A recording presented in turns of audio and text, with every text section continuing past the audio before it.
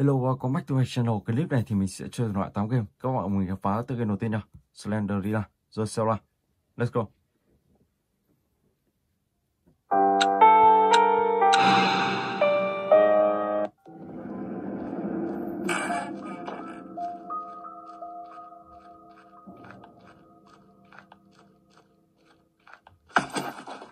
Một cuốn sách. Ok.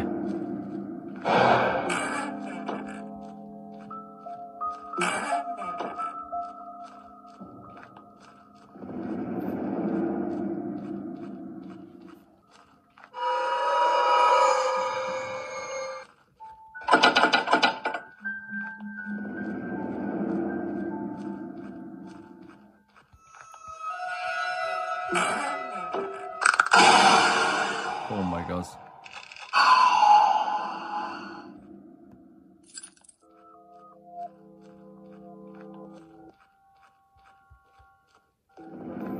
Có một cánh cửa mình chưa mở được và mình sẽ mở luôn cánh cửa đó xem có gì không.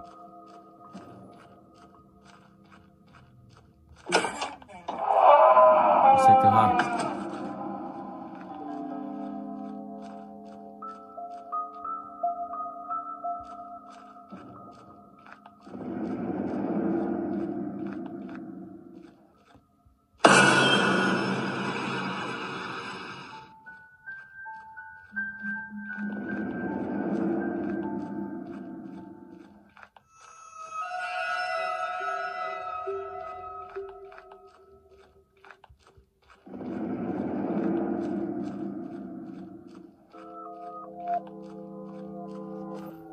Đây đúng như là một mê cung.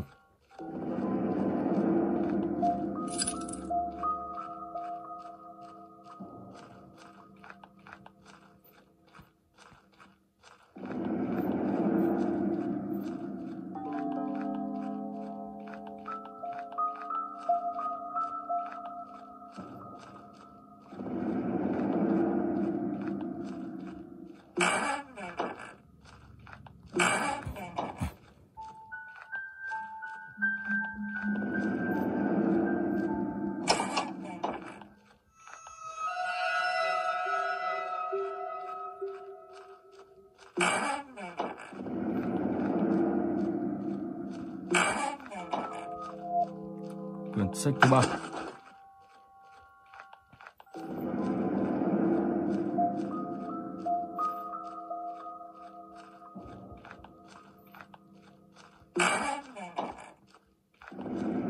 Quyển sách thứ 4.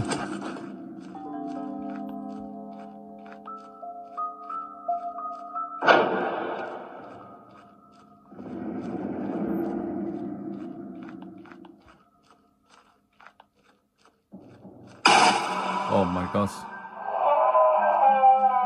Tiếng kêu của con ma.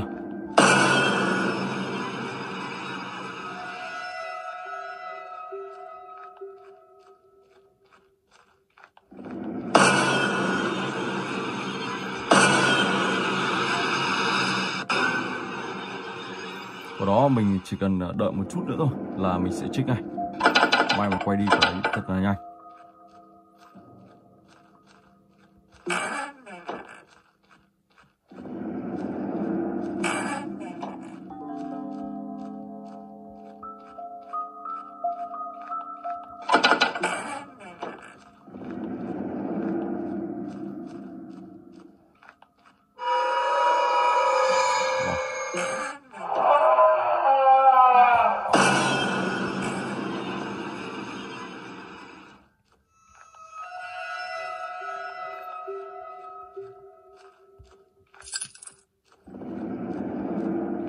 Đó, và các bạn cứ đi xung quanh cái này, đi hết nơi mọi nơi, và các bạn sẽ phải tìm tất cả là 8 cuốn sách, sau đó trở lại về chỗ cũ và tẩu thoát khỏi căn phòng đầu tiên.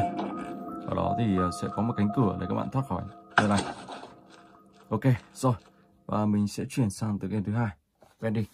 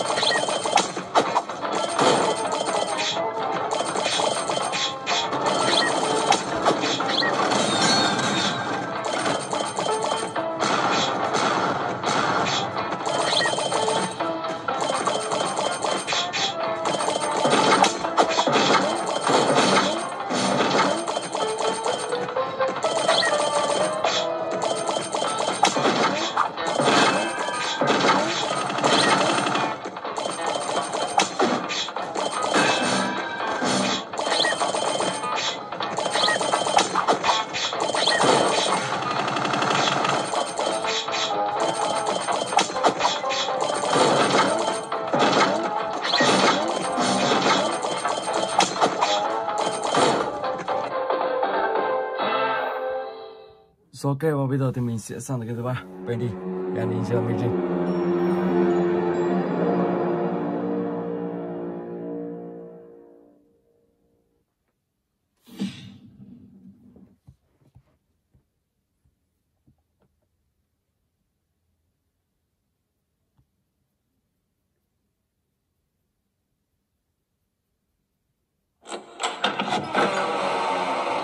Chapter 1, Moving Picture.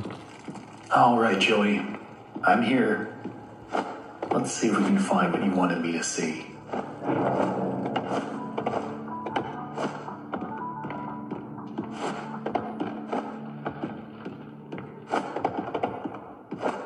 This lift could use a few dry cells.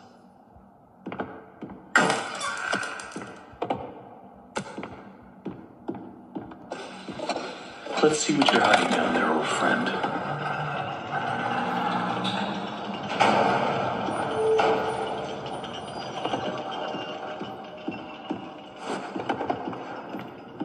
Rồi, cánh cửa đây đang mở ra. Mình sẽ đi sang đây.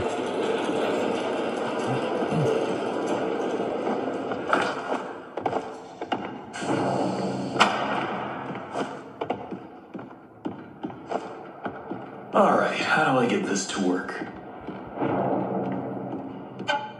Who put this here? Oh my gosh. Oh my God. Joey, what were you doing?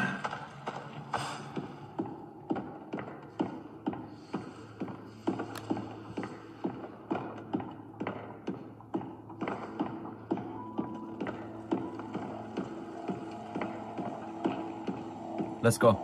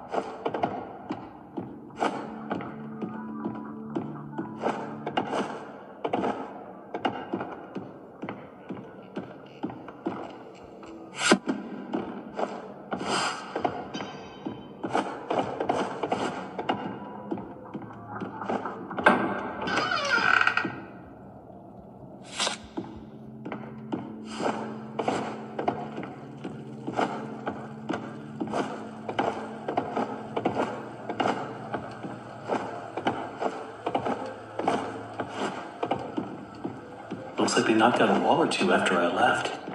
Guess it took a few people to replace me. Okay, is that all of them? Okay, that's all of them.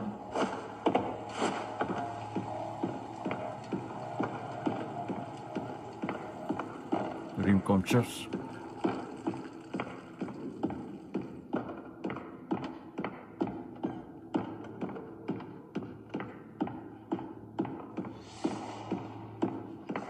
Khi đủ 6 món đồ, các bạn sẽ phải đặt vào 6 cái trụ này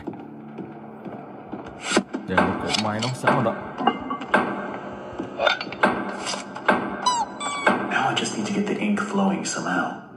Should be a switch around here somewhere. Then I can start up the main power.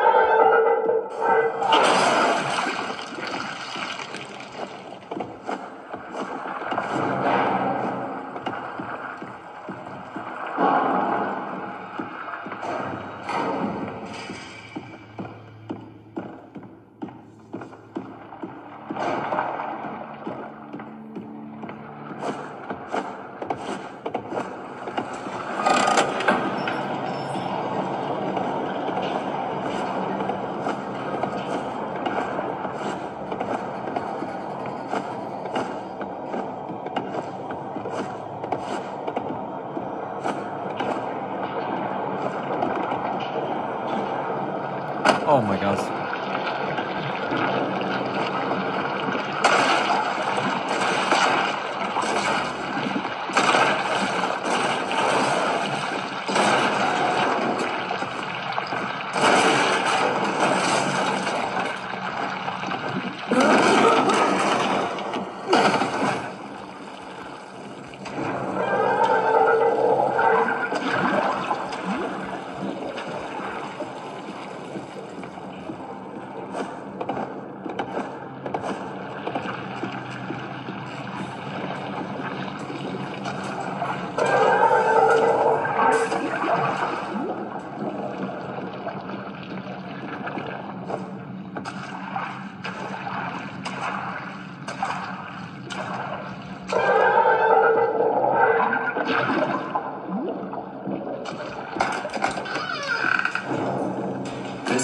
only come in handy.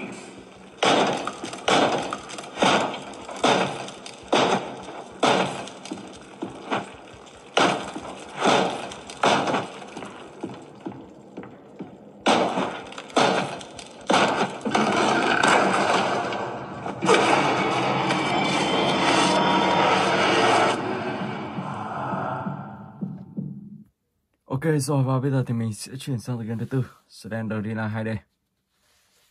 Play, video, let's go.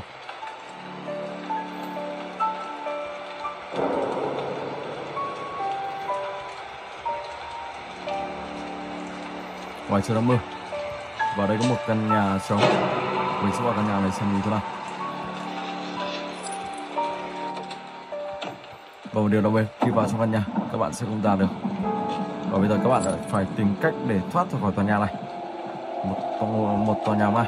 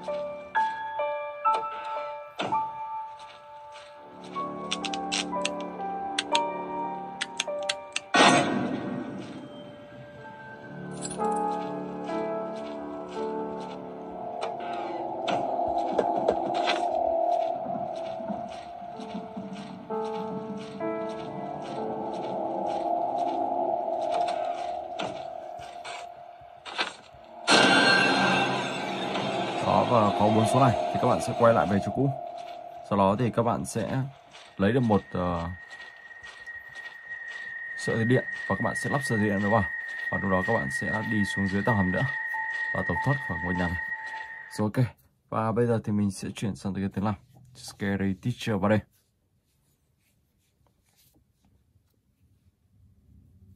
Let's go.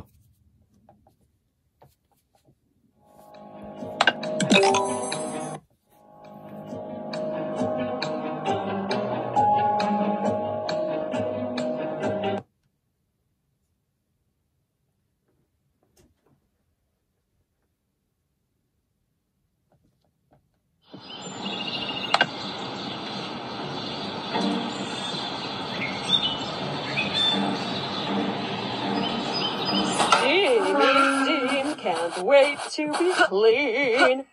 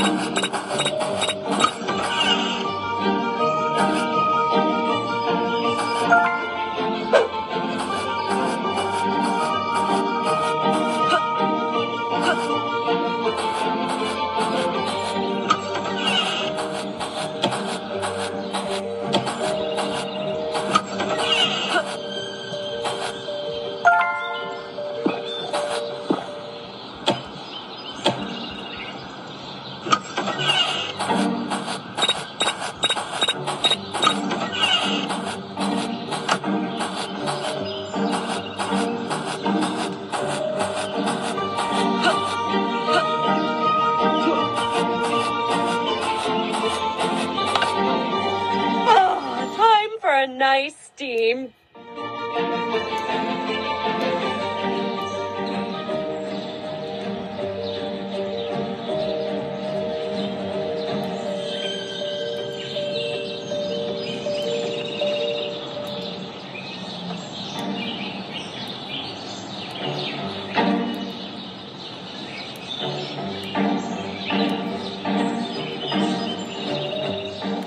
Where did all of my hair go? Oh, how will I be crowned Miss World now? Ok, rồi và bây giờ thì mình sẽ sang tới cái tiếp theo, Roblox. Pika, let's go.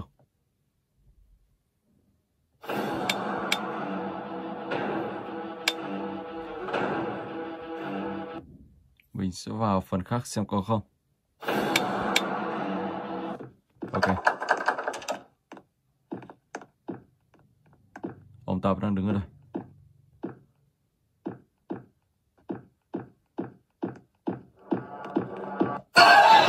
Wow, sao ông ta không giết chàng trai kia lại giết mình à?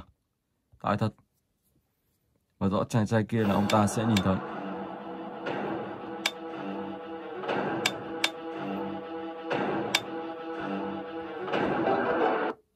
Ok, mình sẽ vào tên Titan đây.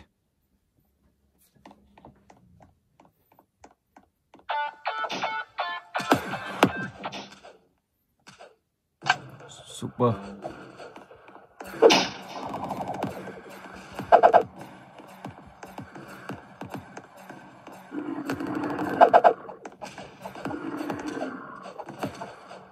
Wow, chỗ này rất là đông người.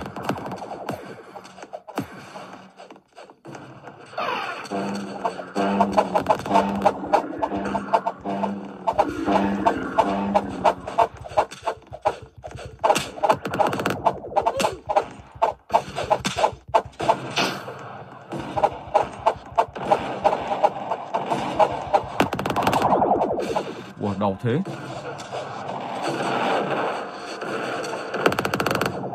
Oh my gosh.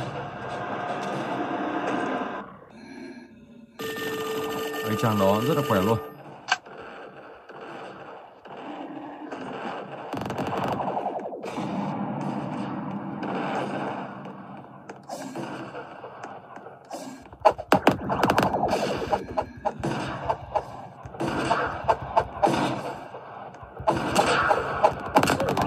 Oh my gosh, anh ta khỏe thật. Cũng là một đẳng cấp.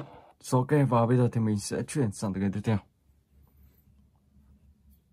Fly a Fred 4. Đây là một tựa game coin nha. Và đây thì sẽ có 3 cánh cửa.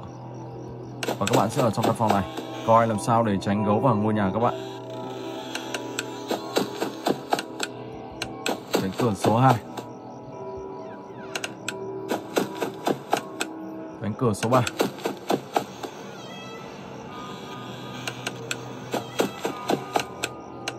Và đây là phòng ngủ của các bạn. Ok. Khi con gấu nó sẽ vào thì nó sẽ vào phòng ngủ của các bạn đầu tiên. Thì lúc đó các bạn sẽ soi ở phòng ngủ xem có con gấu nào vào chưa. Còn nếu nó vào rồi thì dần dần nó sẽ vào nhiều. Và lúc khi đủ những tầm khoảng 4 con vào, điều đó các bạn sẽ bị nó cắn chết. 4 con trở lên.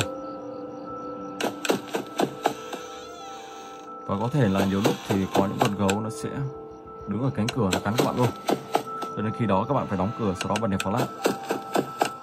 Tiếp tục bên này.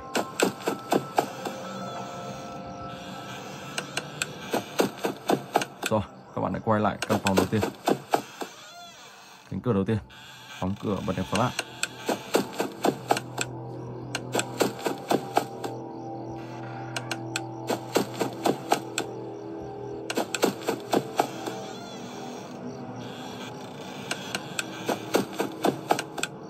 Đó, cứ như thế.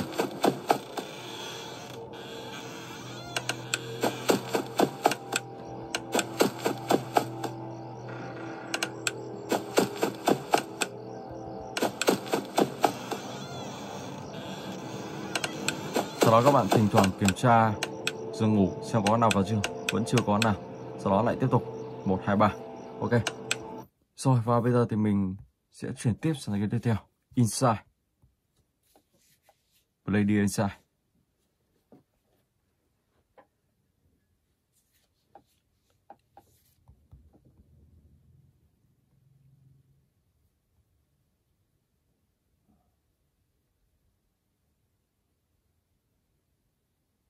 Let's go.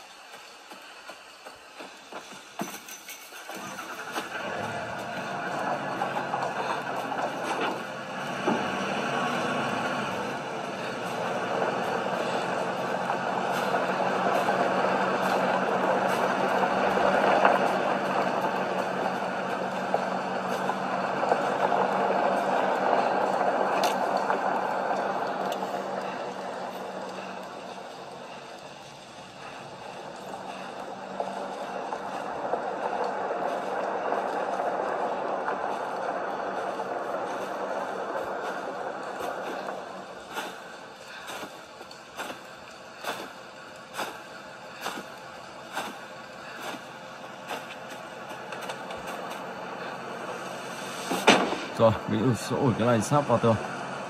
Ok, nó sẽ nhảy lên.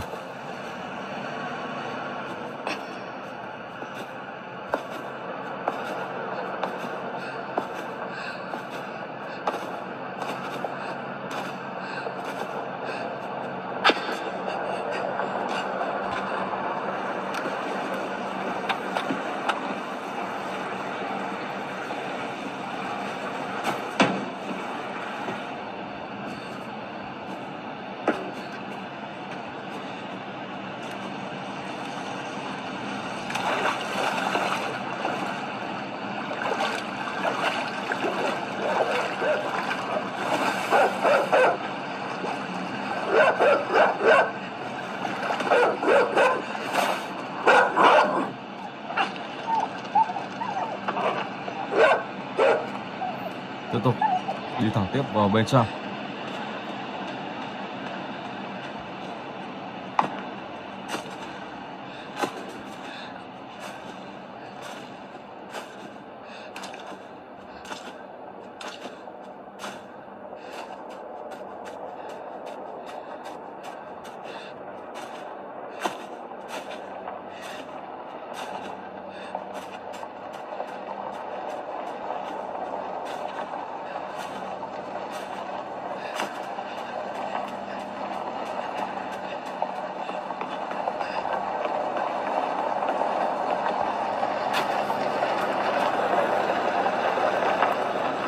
Ok, rất là may, suýt bị phát hiện.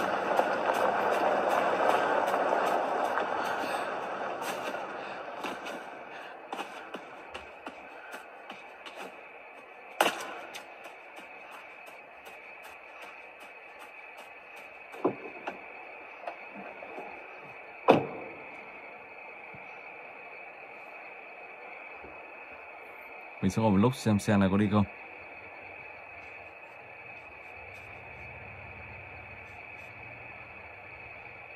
Bắt buộc phải chạy rồi.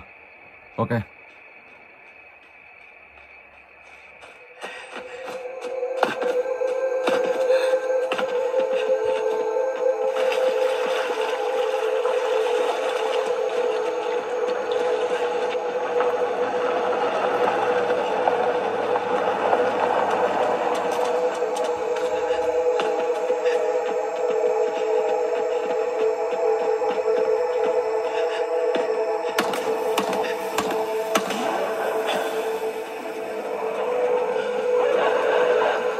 Wow, có cả chó nữa. Oh my god, my god, my god, my god, no! Oh my god. Đó, sau đó các bạn sẽ bơi tiếp và đi tiếp tục, đi thẳng tiếp. So, ok, và mình xin phép dừng clip tới đây. Hẹn gặp lại các bạn trong clip tiếp theo.